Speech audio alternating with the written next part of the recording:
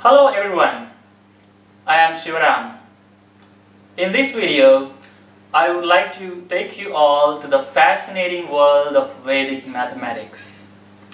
Mathematics is a study of numbers, shapes, movements, and so on. In our daily life, we have several uses of mathematics, like in counting, measuring, even in computers and so on. But in the Vedic way, the foremost purpose of mathematics is to play with numbers. Numbers are like people. We don't manipulate people. We play with people. Same with numbers. Numbers have a certain behavior. If we understand the behavior of numbers, we can make friends with them and we can play with them. Then numbers will reveal all their secrets to us. Then we can do so many creative activities with them. If we teach mathematics the Vedic way, there will be no child on this planet who is afraid of mathematics. Just like numbers are like people, the reverse is true. People are also like numbers. Everyone is unique. Someone likes red color, someone likes blue color. So every one of us is like a unique number. Someone is number 5, someone is number 10, someone is number 100. The sages who found Vedic mathematics first discovered number 0 in deep silence. They realized that we all come from 0 and we go back to 0. The word Veda means knowledge.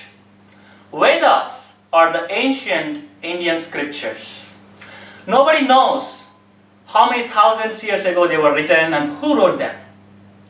Vedas have got all the information right from making weapons to the Vedic mathematics. But all the information is in the coded form. So for example, there are 16 formulae in Vedic mathematics. One of them is Ekadhikena Purvena. That means, if you translate literally into English, by one more than the one before. Nobody can understand what it means. Finally, there was a person, a great man called Bharati Krishna Tirtha. He spent years and years on these 16 formulae and he discovered the Vedic mathematics. That's what we all know now. He said, these 16 formulae can solve any problem in all the areas of mathematics, say arithmetic, algebra, trigonometry, calculus, and so on. That's a very, very powerful statement that attracted me to the Vedic mathematics. The most important feature of Vedic mathematics compared to conventional mathematics is, it is a coherent system. A coherent means it's a very systematically arranged study. So it has 3 qualities. One is intuitive, reversible, complete. Intuitive, reversible, and complete are the 3 important qualities of the Vedic mathematics. We will see one by one. Intuitive is how an untrained mind will solve any problem. For example, I ask you, I give you a problem and you have to answer me in 3 seconds. Approximate answer is okay. Ready? So what is 42 times 23? 1, 2, 3. If I ask this question to a group of people, if there are very, very small children, they will say, well, at least one of them will say, the answer is 800. That is intuitive. We'll see how. an intuitive mind will work from left to right. This is because the digits on the left carry more value than on the right. For example, if I say a number 342, how do you write it? You write this way or this way? Obviously this way. So the significance of the number goes down from left to right. Accordingly, an intuitive mind will do the calculation from left to right. In case of conventional mathematics, we start the multiplication from the right. So we start from the least significant digit and then slowly we go to the most significant digit. Next we'll see the other arithmetic operations. How do you do addition in the conventional way? Say 42 plus 23. How do you do? So you do from right to left. And what about subtraction? Say 42 minus 23. We do from right to left. And what about division? Say for example, 365 divided by 5. In the conventional way, we go from left to right. But we never ask why. In Vedic mathematics, we can do the calculations from left to right or right to left. Children are taught both ways and it is up to them to use which way to suit which situation. Vedic mathematics is all about choices. There is another example for the intuitive way. For example, here is the clock showing time. What is time now? You can say 2:55 or you can say 5 minutes to 3. So the second one, the 5 minutes to 3 is an intuitive way. In Vedic mathematics, we can replace the bigger digits like 9, 8 or 7 with smaller digits and do the calculations very easily. For example, we have say the multiplication, say 19 times 28. What we can do is we change this number 19 to 2 bar 1. That means it's 20 minus 1. And we change 28 to 3 bar 2. That means it's 30 minus 2. And can do the calculation just using these smaller digits. This makes arithmetic very, very easy. Even in multiplications, you don't need to remember tables more than 5 by 5. Now we see the other two qualities of Vedic mathematics. Number 2 is reversible. Reversible means, example, if you learned how to do multiplication, if you do a reverse process, you will have learned division. If you learned how to do squaring numbers, if you just use a reversible process, you can easily learn how to find the square roots. We take a multiplication example, 31 times 32. We will learn in the Vedic way. So this number has tens and units, and this number also has tens and units. So we expect the answer to have hundreds, tens, and units. In the Vedic way, we can directly get the answer one digit at a time. So either it can be left to right or right to left. So for example, we try from left to right. So okay, we'll see first how many hundreds are in the answer. How do you get the hundreds? Tens in this number times the tens in this number will give us the hundreds. So 3 times 3 is 9 here. How to get the tens in the answer? Tens in this number times ones in this number, and tens in this number times ones in this number will give us the tens in the answer. So the answer is 3 times 2 plus 3 times 1. That is again 9. And what about units? units in this number times units in this number will give us the units in the answer.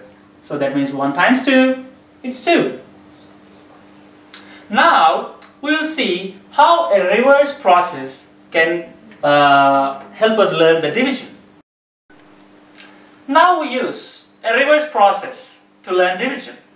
Say 992 divided by 31.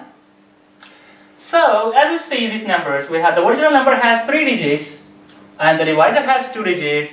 So we expect the answer to have 2 digits. So it's very straight. The original number has 900s in it, and these 900s are accounted for by the product of this number and this number, tens and tens. So obviously we have a 3 here. So 9 divided by 3 is 3 here. And the original number has 9 tenths in it. These tens are accounted for by this product and this product. So already we have 3 tens taken away. So remaining we have 6 tens to be accounted for by this product. So the answer is 2 here. And the original number has 2 units, and these are accounted for by the product of these units and these units, and we see it's perfect. 1 times 2 is 2. That means we are arrived at the right answer. So in this way, if we learned any calculation in Vedic mathematics, you can learn the opposite calculation right away. So this is also true for the squares and square roots. So this is how the second quality of Vedic mathematics, that is reversible. And the third quality of the Vedic mathematics is it's complete. The same 16 rules of Vedic mathematics cover all the areas of mathematics like calculus, algebra, trigonometry, arithmetic, and so on. Now we'll see a few more examples of Vedic mathematics. In Vedic mathematics, the bigger the number, the easier it gets to handle it. So for example, we have say multiplication, say 96 times 97. In the Vedic way, the answer comes right away. These numbers are near to a base number 100. So in the Vedic way, we can just calculate the answer as follows. The answer we know we have at least 4 digits. So first we see how many hundreds are in the answer, and then we see how many units. 96 is 4 away from 100. So we write it as 04. Because it is below 100, we put a minus. And 97 is 3 away from 100. Now the answer, the hundreds in the answer will come right away. Either we take 96 minus 3 or 97 minus 4 gives us 9 and 3. These are the hundreds in the answer. And the units in the answer are just multiplying these two. 4 times 3, 12.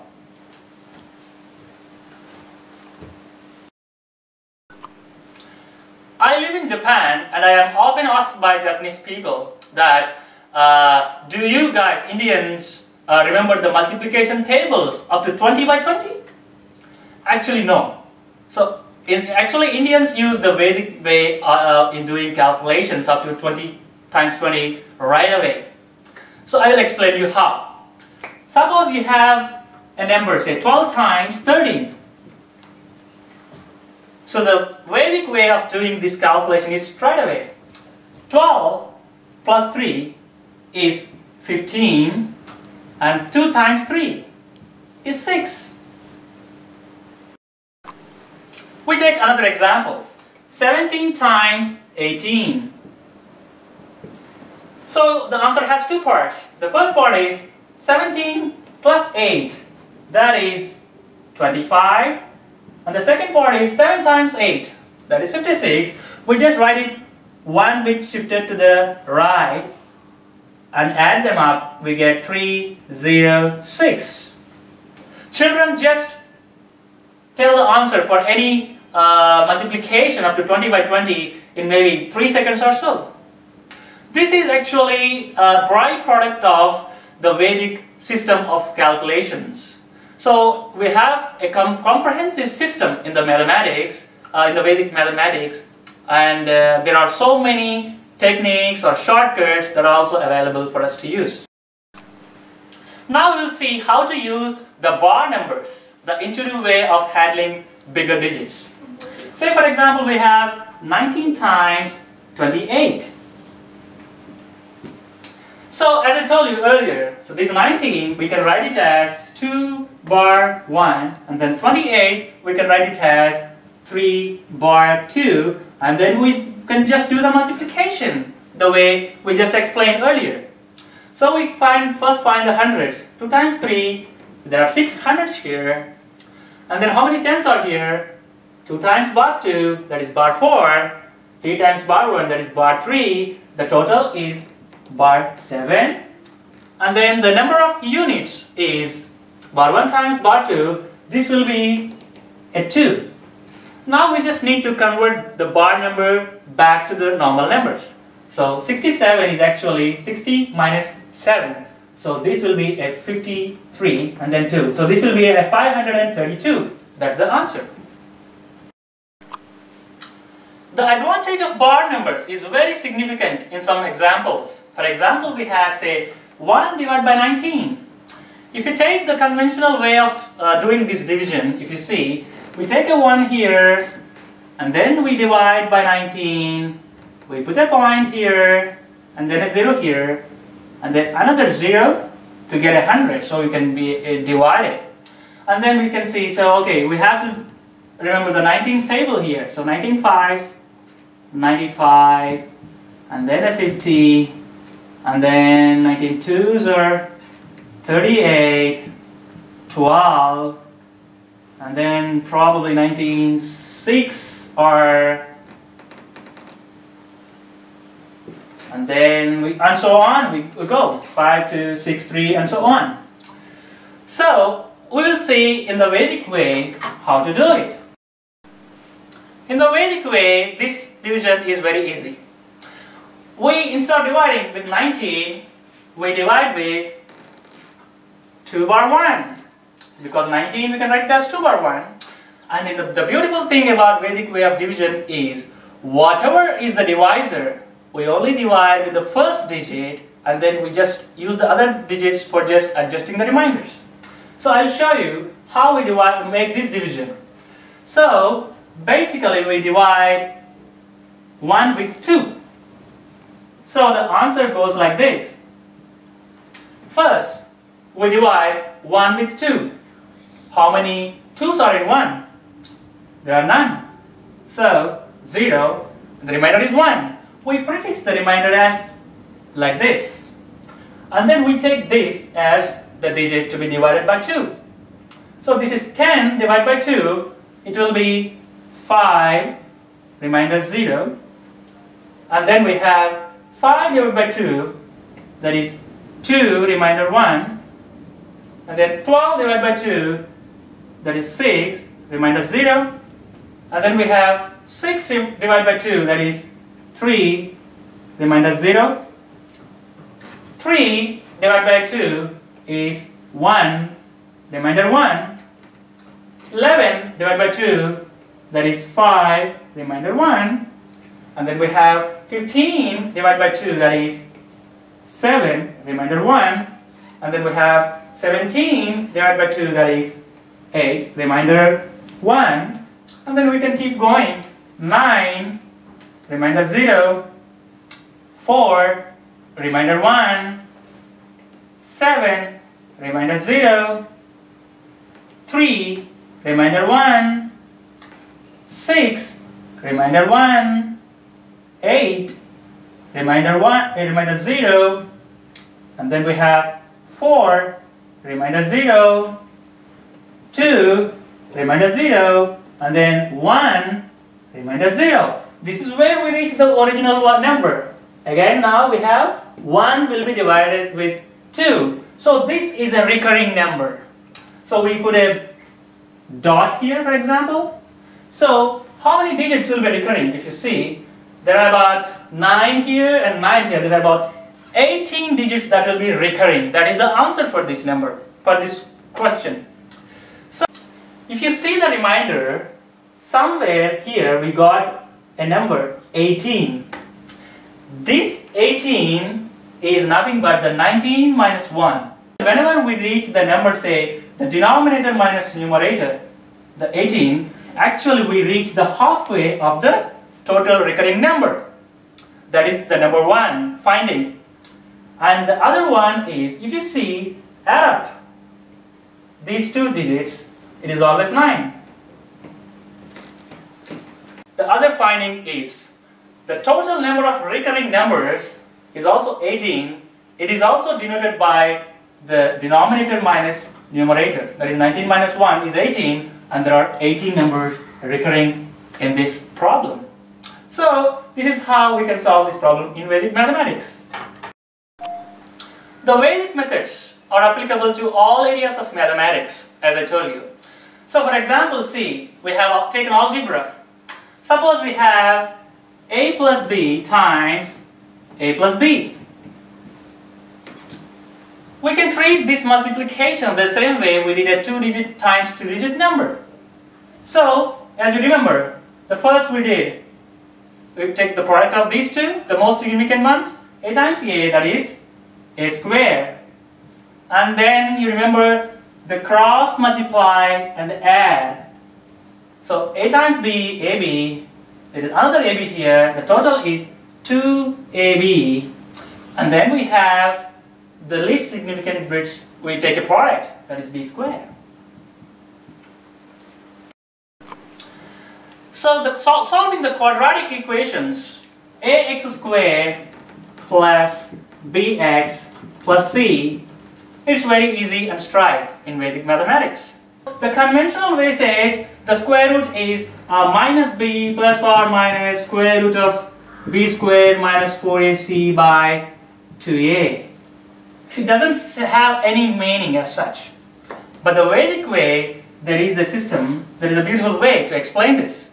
It says the differential is equal to the square root of discriminant. What is a differential? So if we take a d by dx, or differential of this equation, we get 2ax plus b. And this is equal to the square root of discriminant. We call the b squared minus 4ac as the discriminant. We have a mathematical proof for this formula in Vedic mathematics. So this is this is actually the same as the conventional way, but it is mentioned in a more systematic way. Though I have not told you the exact way of doing arbitrary number division in Vedic mathematics, I would just say it is easily extendable to the algebra. So for example, we have, say, 1 by x plus 1. So in the Vedic way, we can just get the answer right away. So actually the answer will be an infinite series expansion like 1 by x minus 1 by x squared plus 1 by x cubed and so on. Even in the square roots, it's the same way. If you learn how to calculate the square roots of the numbers, we can just calculate the square root of, say, x plus 1. In the Vedic way, it will be another infinite series expansion. All the methods we learn in Vedic mathematics are extendable to any arbitrary order.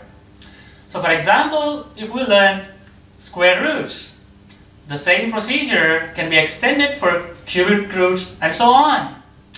Multiplications, we learn 2 digits. It can be extended to any number of digit times any number of digit multiplications and so on. Bharati Krishna Tirtha used to say that what it takes 20 years in the conventional way of learning mathematics would only take 9 months in Vedic mathematics. So, well, Bharati Krishna Tirtha only left us with one book. That is a little bit complex and difficult for the common people. I learned Vedic mathematics from Dr. Ken Williams of VedicMaths.org. So Ken Williams actually created textbooks for different levels of children in a very easily explainable format. There are several courses for the interested people who want to learn more about Vedic mathematics. I wanted to pass on this knowledge to everyone I come in touch with, and this is my first step towards doing that. So I will keep posting more and more videos in this channel. You can keep in touch on Facebook or by communicating through email or by subscribing to the YouTube channel. I want every child on this planet to learn Vedic mathematics. Age doesn't matter. Smart brain, dumb brain, there is no concept like that. Every child is born sensitive and smart. Every child is born with an untrained mind that is actually intuitive. If we train his mind in the intuitive way, then his expression will be more and more clear, and expression leads to creation. Thank you so much for watching this video.